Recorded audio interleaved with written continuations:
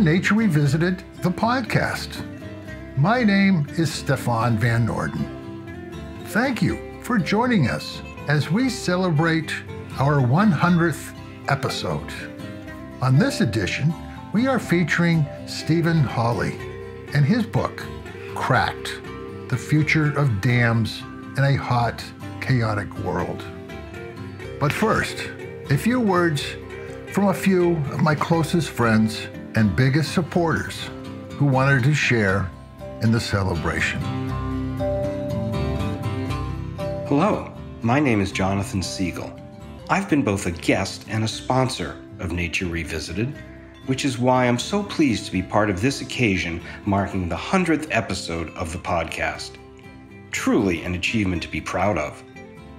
This is really a milestone for Stefan, who in a few short years has hosted a truly impressive roster of guests. Since its inception, Nature Revisited has covered topics as varied as the importance of black landscapes, the role of wood in the rise and fall of civilizations, and the sheer wonder inspired by creatures as exotic and fantastical as dragonflies and hummingbirds. As someone with a serious case of wanderlust, it's been particularly fascinating for me to hear about the crucial role that nature plays in the culture of indigenous peoples worldwide, and I look forward to learning more about this subject in future episodes. I hope you'll join me in congratulating Stefan and his co-producer Charles Gagan on this momentous occasion.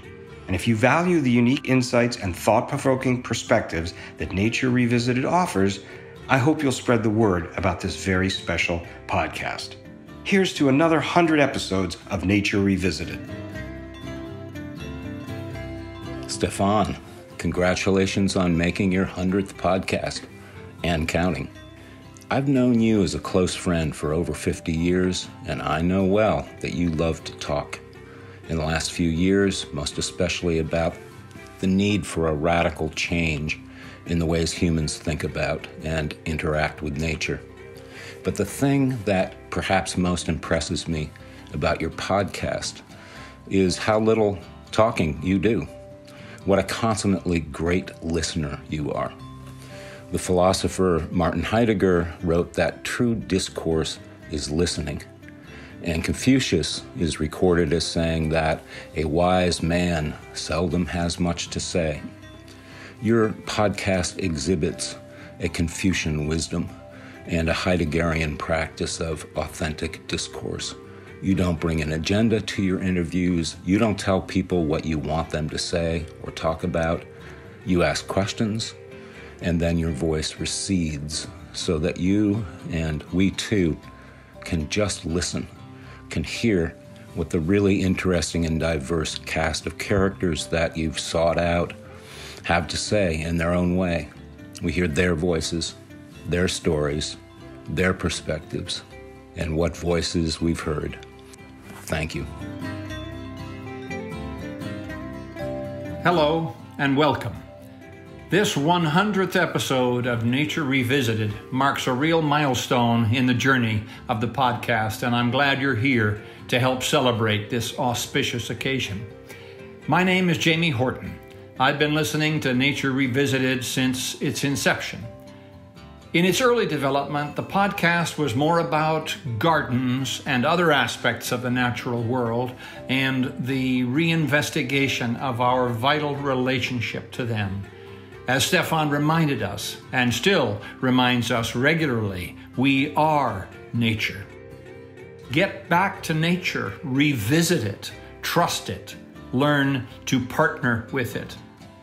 But inherent in this earlier work was also the metaphor of the greater garden, our earth, that we as human beings have so seriously neglected.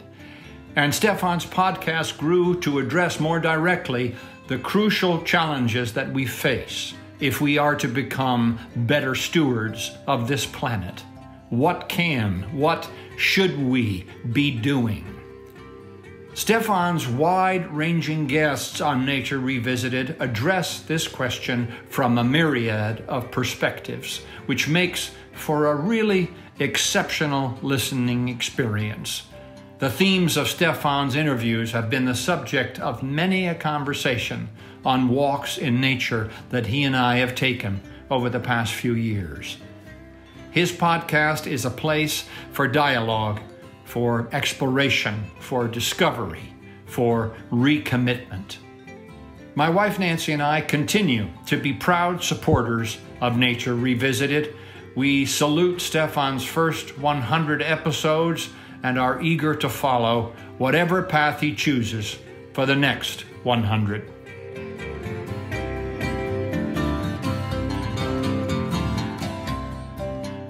Thank you for such wonderful words and for being here to help me celebrate. I truly appreciate it. And now, a few words from our sponsors, Bird & Company from Portland, Maine, and Prairie Restorations from Princeton, Minnesota. Bird & Co. is honored to be sponsoring the 100th episode of Nature Revisited with Stephen Hawley, Cracked, The Future of Dams. Located in Portland, Maine, Bird & Co. has been serving the best tacos in Portland for over 4 years. You can visit us at 539 Deering Ave or have us cater your next large event, whether that be a wedding, graduation, rehearsal dinner, or family gathering. As part of a larger community, Bird & Co. would like to encourage everyone to support the wonderful work that Nature Revisited is doing to help shape our future on this planet. Maine is no stranger to the issue of dam removal and its success. To learn more about Bird & Co., please visit our website, thebirdandco.com. Prairie Restorations is excited to sponsor today's episode of Nature Revisited. Founded in 1977 as one of the first native garden centers in the country, Prairie Restorations has grown and expanded the diversity of our native plants and services. Our mission is to produce and provide the most ecologically appropriate seeds, plants, products, and services to restore and manage native plant communities. Shop our online garden center and receive 10% off your order when you use promo code Nature Revisited. Be the change. Be a native gardener and help restore critical native habitat. Visit prairieresto.com to shop the highest quality native seeds and plants. That's prairieresto.com. Again, that's prairieresto.com. Now back to your show.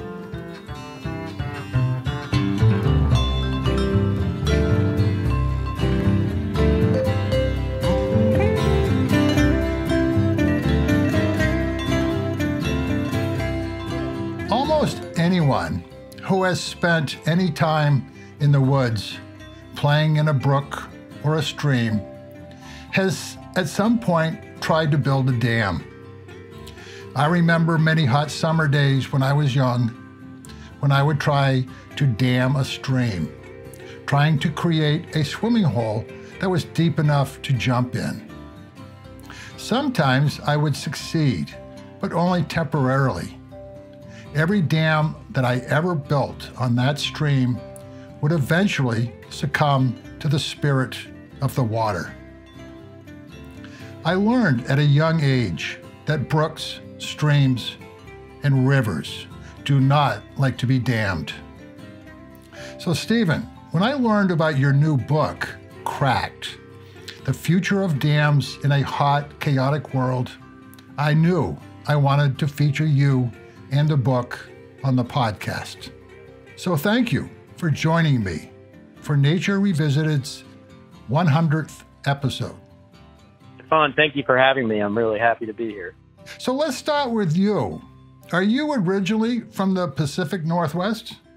I am. I grew up in East Portland, Oregon, within a bike ride or a short car ride of some really wonderful steelhead and salmon rivers. Was lucky enough to befriend some folks that showed me the magic of those rivers. That was my initiation into that world. I loved your description of how your dams would be overtaken by the spirit of the water. I think that happens to all of us who are lucky enough to grow up where there's a healthy stream nearby. So when did you personally become interested in dams? And is there a personal connection for you? Sure. My parents encouraged me and my siblings to imagine a world that we wanted to live in. And after being exposed to those wonderful salmon and steelhead streams I talked about earlier, I realized that dams were not that world, and that there was a whole lot of beauty and a whole lot of fecundity and all those wonderful things that we seek in nature that weren't being fulfilled because the dams were keeping the rivers essentially from being themselves. So that was the personal connection, and I think that's kind of what led to the writing of the book. I really would encourage your listeners and the folks that pick up the book. This is really a book about creating a world that we think ought to be rather than settling for the world of what is. So as a journalist, when did you first start to investigate the real impact that dams have and why? Yeah, I came to this issue in kind of a roundabout way. My first assignment as a journalist, I had a friend who was a bit of a fast talker, and he had talked to a publisher into letting him edit a commercial fishing magazine called The Fisherman's News up in Seattle. So he called me up and said, "You got to help me out because I really don't know anything about this topic at all, and I'll let you freelance as much as you want." So I did, and the first series of stories I wrote were about these commercial fishermen who had gotten involved in the management and policy decisions on dams. They rightfully figured out that the reason that they were having to cut back their harvest was not because of anything they were doing wrong. It was because the dams, as they pointed out to me, much to my shock and dismay, were responsible for taking up to 80% of the fish that came out of the Columbia River system, which is my home watershed. So that was an interesting statistic to me. And it was interesting, too, that they became active. It was maybe back then an unlikely constituency for conservation. But the two formed a strategic partnership, some conservation groups and these commercial fishing groups. And they started to push back on the idea that all of our rivers here in the Pacific Northwest should be given over wholesale to the production of hydropower or irrigation, that there's actually a higher purpose for rivers, and we should be managing them for that higher purpose as well. Can you give us a brief history of how dams became so prominent after the Civil War and continue to be built at such a rapid rate, right up to the present? This is such a fascinating story because it's also the story of the West. It's really the story of our country as well. And it's really a story of a quest to control nature, specifically control water. What happened is after a couple decades of trying, these very ambitious, starry-eyed promoters of turning the West into an irrigated Eden had pretty much failed.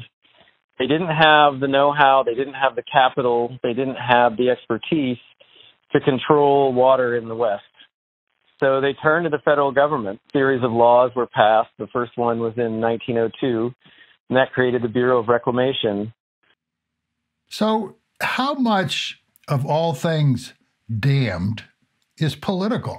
Very little biology and a whole lot of politics going on with our water control systems. I'll give you a quick example. In the book, I write about the Westlands Water District, which is in Southern California. Short version of the story is that throughout the Obama and Trump administrations, the lobbyists for Westlands created an incredible deal for themselves where not only in an era of climate change and aridification and ongoing drought did they carve out water guarantees for their water district, but they also talked the federal government out of about $3 billion of publicly owned water infrastructure. They own it now. If you don't follow these kinds of things, you just ask yourself, what other branch of the federal government is in the business of turning over public property into private hands and guaranteeing water in an extremely dry and volatile part of the country? It shows you the power of the political machine that agricultural and industrial lobbyists have made into our water infrastructure system. There's a long precedent to this, so it's not that they're doing anything new. It's just that they're getting better every year at what they do. So for most of us, The focus on dam removal has usually been around the conflict with fish, particularly Pacific salmon, and mostly in the Pacific Northwest. But as you so powerfully point out in your book, dams have been having a negative effect from the beginning. Why do you think the complete picture of dams has been so underreported? I think it's a tendency to cling to the narrative that we could control nature and even make it flourish with the technology that we deployed all over the American landscape in the 20th century. In this part of the world, there's a real reluctance to let go of the notion that all of the infrastructure that we put in this country after we won the Second World War as a kind of reward to ourselves did potentially more harm than good. That narrative is changing pretty quickly right now, though, just because of what's happening with climate change, what's happening with some emerging science around how polluting dams are. You're right, it has taken a long time to get to the true nature of what a dam does to a river in terms of how that story is reported. The New York Times, LA Times, and Washington Post are all covering dam removals and controversies around water. I think perhaps the underreported story now is the effect that climate chaos is going to have on our rapidly outdated water control systems. And I'll give you a couple examples. On the Colorado system, the second biggest water user in the whole Colorado River watershed is now evaporation. And this is actually true in a lot of desert river basins all over the world now, that when you store water behind a dam, the standard calculation rate in the 50s and 60s when these things were being built was that, well, okay, you lose about 10% of the water you're trying to store. Some researchers at the University of Colorado Boulder started looking into this, and they discovered, no, that it's probably more like twice that. This starts to explain things like how the level at Lake Powell behind Glen Canyon Dam has dropped 140 feet since the year 2000. It's projected to continue to drop, and when it does, drops past the level that water flows through the intakes for the turbines, for the hydroelectric turbines, there is no way for the Colorado River to get around Glen Canyon Dam, which means that the 30 million people downstream of Glen Canyon that rely on the Colorado for their water are going to be in dire straits. There was just no anticipation that anything like that would ever happen when these structures were built. The assumption was it would always rain and snow enough in the Rockies to keep these big storage facilities full. You know, along those same lines, Lake Powell is rapidly silting in. So when we do have a wet year like the one we're having, after a series of very dry years, you're moving as much silt and sediment as you are water. Because of that, the odds of Lake Powell ever refilling again to what we saw in the 70s and 80s is astronomically slim. So on that same line, talk about how dams are a methane problem. Yeah, this is a branch of science that's relatively new, but has been well researched and more data keeps coming to the table. I've been working with a researcher, a guy named John Harrison. He's on a team of scientists that has been studying this issue on a global scale. I believe it was last summer they published a paper that said that the world's reservoirs have a greenhouse gas footprint equivalent to the nation of Germany. The methane in reservoirs is produced when any kind of organic material, plant, tree, when it flows into the reservoir and decomposes anaerobically, it produces methane. And then that methane is released when the water pours over or through the dam. It's not the only way that methane is produced. When the level of the reservoir fluctuates and you get seasonal growth of plants around the edges, and then the next year those plants are inundated by rising water, that also produces methane. You know, and it's part of the mythology of dams. We've always told ourselves that the energy that we get from a hydroelectric facility is clean and green. Well, the science is really clear on this. This is not clean power. There's one seminal paper on this issue that estimated the greenhouse gas footprint of some of the dams in Brazil, which are relatively new, have the same footprint as a large coal-fired power plant. This really should cause some scrutiny over places like China that are still having their own dam building frenzy. Before we move on, I'd like to go back to the reservoirs a little bit. A lot of us see these pictures of the West. Normally, they're huge reservoirs, and we just think that they're good things because they have all this water. Touch base on that again about how they're not really as useful as they kind of appear. Well, what we're doing when we add to the inventory of dams that we have is we're not really addressing the problem of scarcity with freshwater supplies. So if you look at some kind of innovative solutions to that, for instance, California is experimenting pretty widely with recharging aquifers and storing water underground so you don't have that evaporative loss, or just much more efficient irrigation practices or growing less water-intensive crops. Those are all admirable things, but they don't really solve another set of problems that dams and reservoirs cause.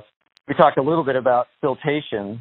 I was just down in Southern California looking at a dam east of Ventura up near a little town called Ojai. And this dam was built in the late 40s. It was meant to be a storage dam. Big storm came through in the early 1960s and instantly rendered the reservoir useless because of the amount of silt that spilled into the reservoir. So now that dam has sat there for almost 50 years. It's going to cost about 3 times more to take this thing out than it did to build it, and it had a useful life of less than 20 years. It's kind of the same story with any large dam on any river that has a significant sediment load in it. You look at the Colorado. The famous thing about the Colorado is it's too thin to plow, too thick to drink. So that's just a way of saying the Colorado, as the Spanish name suggests, is always full of silt and sediment. The other problem then at Lake Powell is that reservoir is rapidly silting in. You see pictures of this place. It looks like there was never water there. It's completely silted in. And that is a process that's being accelerated by climate change because of evaporation and then in high water events, increased siltation. The Bureau of Reclamation, when they built that facility, they estimated that the reservoir would have a lifespan of 700 years. Some interesting science. I think what is happening with climate change is it's making that estimate into more science fiction. Let's talk about the cultural damage that dams have done over the years, not just to indigenous people, but to all of us who live near dams. The dam removal that kicked off the sort of modern dam removal movement, in my mind, was Edwards Dam on the Kennebec River in Maine. It's interesting to see what happened in the 20 years now since that dam was taken out. The architecture of that city had really created a scenario where the city literally had turned its back on the river. All of the buildings that had used the Kennebec as kind of an open sewer for industrial activities didn't really want to look at what the river was because it was filthy. Since the dam has come out, the city its architecture is starting to turn to face the river. And I think this is a really powerful recovery narrative. You asked me what the damage has been to all of us culturally. When you have an entire city that doesn't want to look at what it's done to its river, that has a profound effect on people's desire to be there, on their own sense of what it means to be a human being trying to function in a healthy and hopefully happy world. And they didn't have that in Augusta for many years. They're starting to have it now, and it has a positive effect on everything from tourism to the price of real estate to people's ability to quickly access a part of nature that is much better than it was when their kids maybe were there.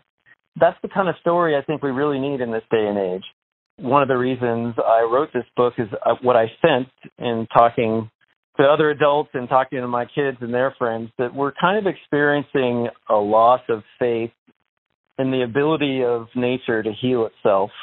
And part of that, too, is a loss of faith in the ability of humans to heal each other, to heal what we've done to each other and to the planet.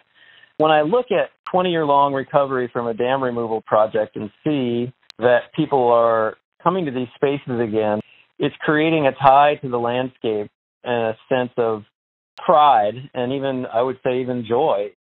So, how much of a global issue is dams and their construction and their removal? Where, besides the U.S., are some of the places where dams are having a major impact on the environment? Well, let's take a look at Europe first and foremost. Europe is kind of quickly getting into the swing of the dam removal craze. They removed in EU countries over 300 dams last year. There's more on the docket. A really interesting story is in Albania, and there's a swath of territory that industrialization just kind of overlooked. There's a river called the Vjosa. We're getting closer and closer to having that whole watershed and a few of its tributaries protected. There was a plan to build over 3,000 low-head dams in this area as a way to increase power supply, to kind of modernize the economy in these places. And there was a tremendous pushback from locals, but also just generally Europeans. They wanted to see that place set aside. That's a happy story. The less happy story is maybe what's happening in Asia in places like the Mekong, to a large degree at the behest of the Chinese, but also the governments of Laos and Thailand. They're really engaging in a kind of heedless dam building frenzy that is a successor to the one that we took on in this country. It's unfortunate, as I wrote in the beginning of the book, it's taking away a reliable source of protein for millions of people who are still subsistence fishing out of the Mekong and its tributaries. We're seeing in these places is resistance to full-scale plugging of the river system that has provided so much food for so many people for millions of years. Because people are saying everywhere, this is the landscape that I've called home for a long time. If you take away the free flow of the water, you're basically taking away my life and my livelihood. Those are some of the stories I try to tell in the book. So are we still building dams in the U.S.? Not really. Not like they are in Asia and China. We've removed over 1,000 dams since the turn of the 21st century. You know, it's incredible when you look back and think about, essentially, Hoover Dam was built during the Depression, that massive structure they built for less than $50 million, which is mind-boggling these days. The cost, both ecologically and economically, has become too great. So is there such a thing as a good dam? Well, honestly, I haven't seen one yet. I'm looking out the window at my home river here at the Columbia. You think about what that river used to be. It used to be the world's largest producer of Chinook salmon.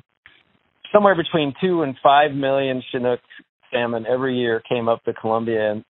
And it was really, for centuries, for thousands of years even, one of the world's richest marine ecosystems, you know, one that stretched from the continental shelf to the continental divide. And what we did, really without thinking about the consequences, is we transformed that very quickly into one of the world's most productive hydroelectric rivers.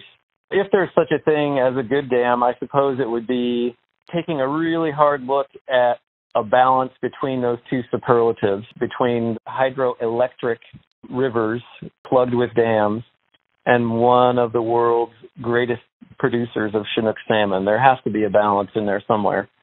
Part of the problem with trying to achieve that balance the way we have is we're not really looking at the true damage that big dam like, for instance, Grand Coulee can do. Well, as soon as the gates were closed on that dam, we lost a third of the spawning and rearing habitat in the Columbia Basin.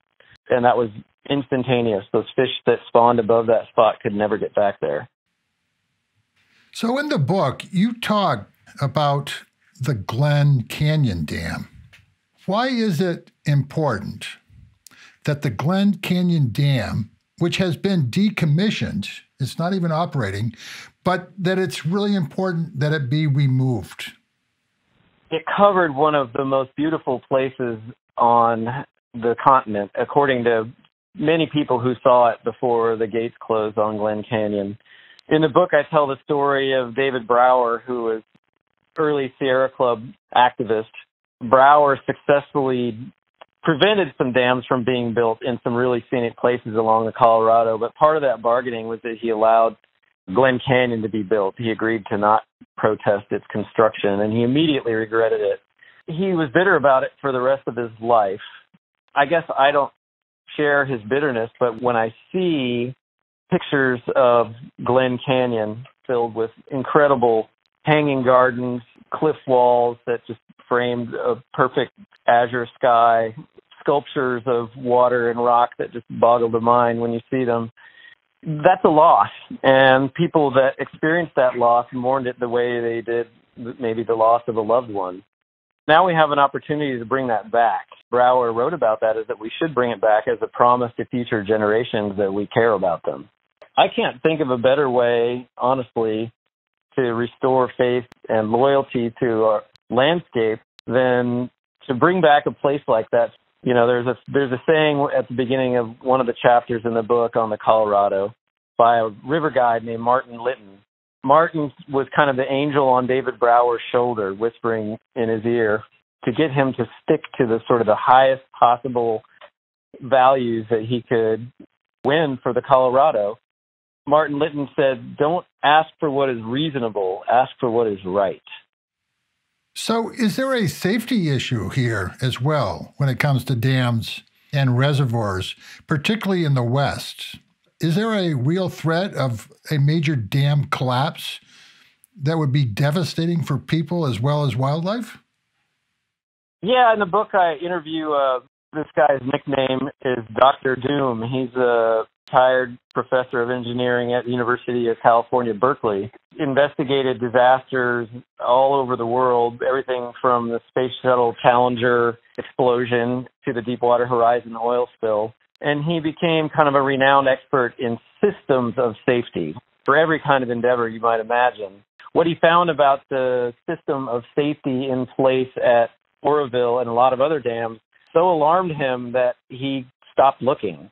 Now think about this. This is a guy that's investigated disasters of every kind all over the world, and he was so alarmed by the lack of protocols that he sees in the world of dams that he didn't even want to look anymore. To me, that is a fairly startling indication that the odds of something horrible happening, especially in the cycles of extreme weather, is enough that we should be really concerned about it.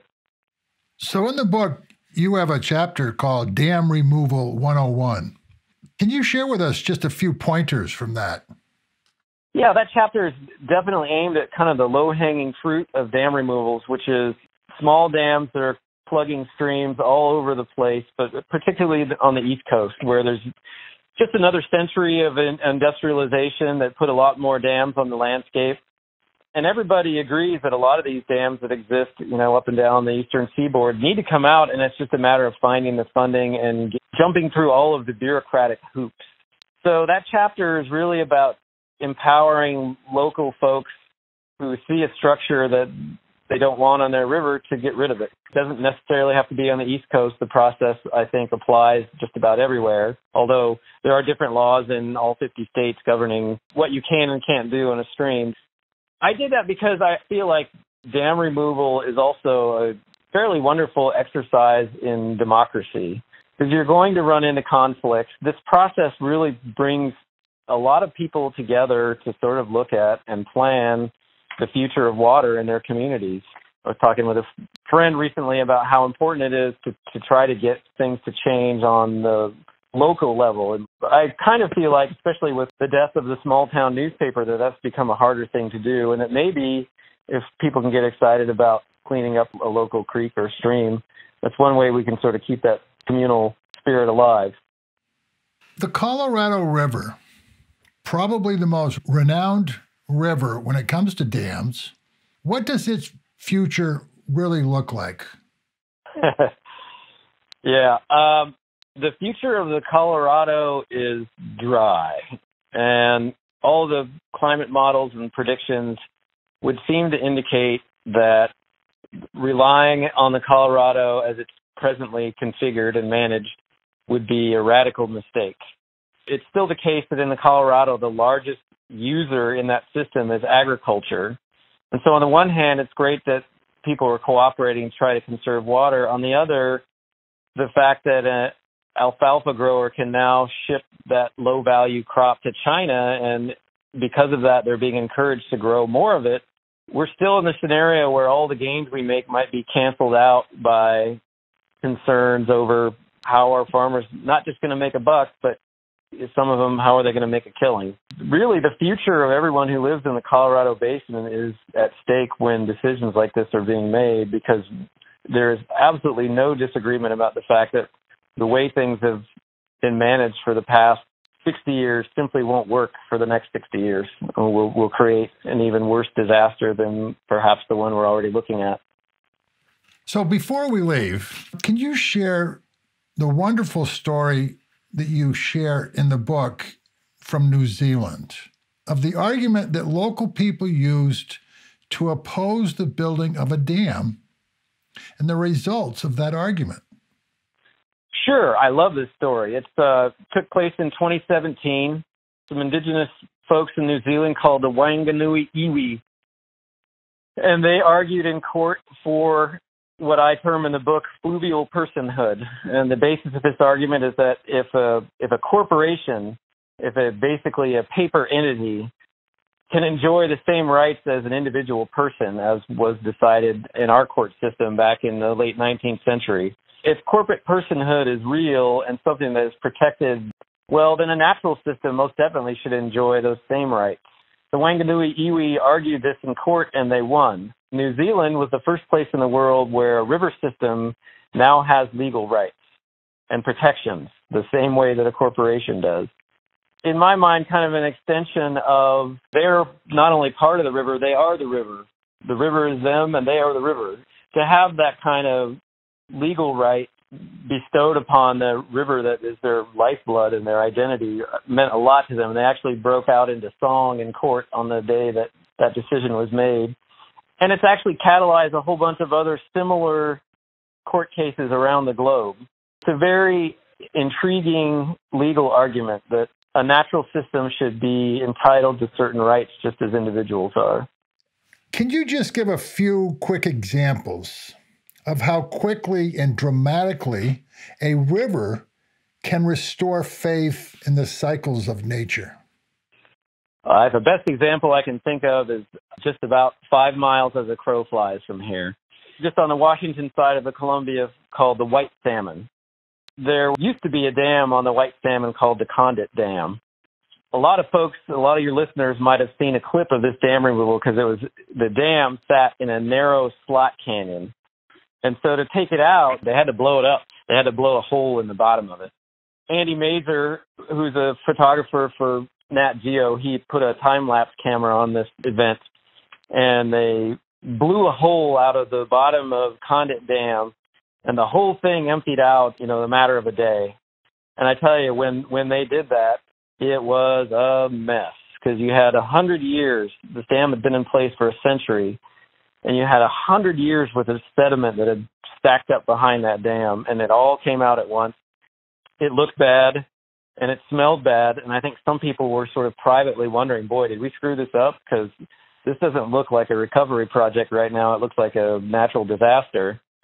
Only a year after that dam came out, in what had been 80 feet of muck that had accumulated over a century, you had fall Chinook spawning in clear, fine river gravel. So over the course of the year, that river cleaned itself up and made itself presentable to its namesake fish. And I think there's, as the Wanganui Iwi would suggest, that healing is also reflected in people that get to witness it. And that's a powerful thing. And I think those are the kind of stories that I hope people will gravitate to that are in the book. We need not only a kind of intellectual type of loyalty to our homeland, but we need an emotional tie to the places that we live.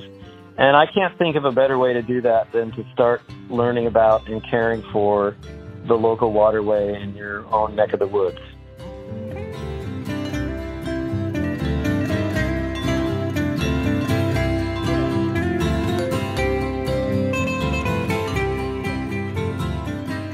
I hope you enjoyed this episode of Nature Revisited with Stephen Hawley, Cracked. I would like to extend a special thanks to Daniel Berthold, David Firm, Jamie Horton, and Jonathan Siegel for their continuing support of Nature Revisited. Thank you. When I first envisioned Nature Revisited some 5 years ago, I wanted to create a platform where I could share some of the voices of the many people who are engaged in making life on this planet better. I wanted Nature Revisited to be as diverse as nature itself. I believe that Nature Revisited is a place where one can find an amazing diversity of people, voices, and stories under one umbrella. From the beginning, Nature Revisited has extended its hand to all communities and people who are trying to shape a better relationship with nature, with our planet. Unfortunately, sometimes the survival of podcasts comes down to numbers, to subscribers, to how many people are listening. In the first 5 years, Nature Revisited has more than doubled its subscribers every year, and that growth continues. But there are over 8 billion people on this planet, and I want every one of them to be listening to Nature Revisited. So once again, I would like to ask you, my listeners, who enjoy the podcast, who sees its value, to please share Nature Revisited with family, friends, and colleagues, and to encourage all to join the Nature Revisited community. And I hope you will join me for the next edition of Nature Revisited. And in the meantime, remember, we are nature.